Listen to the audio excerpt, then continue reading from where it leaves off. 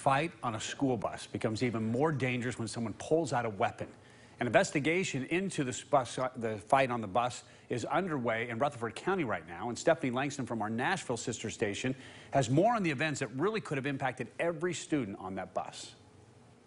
Well, there are a number of questions tonight about protocol after a student that was on that bus says he was hit by pepper spray, and his family says they were never notified by school officials. The only way that any of the parents that I know of will know about it is because their children tell them. It's concerning for Nola Medellin, whose grandson came home Tuesday afternoon saying he'd been pepper sprayed on the school bus. His eyes burned, his mouth, he said his tongue burned, but he only got a slight amount of residual.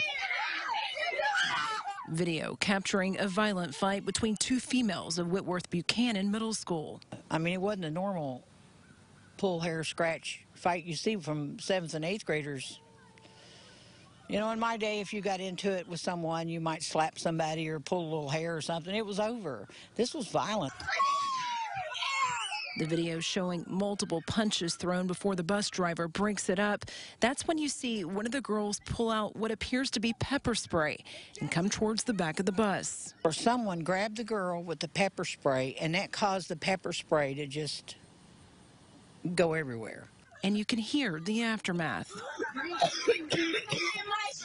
So why wasn't the bus cleared? Officials called and parents notified, Medellin questioned. I wondered what the procedures were. What are the procedures when a fight, a really bad fight, actually breaks out on the school bus? Will it be pepper spray next time, or will it be a gun from some other child who feels like if they got away with a pepper spray and it's a weapon, maybe they could bring something else?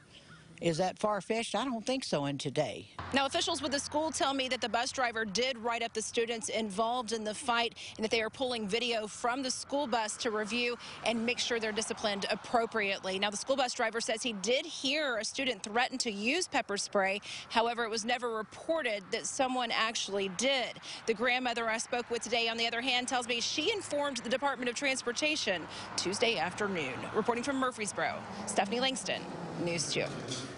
Yeah, there's still a lot to unpack here, right? We'll, of course, keep you updated as that investigation into the incident and protocol continues.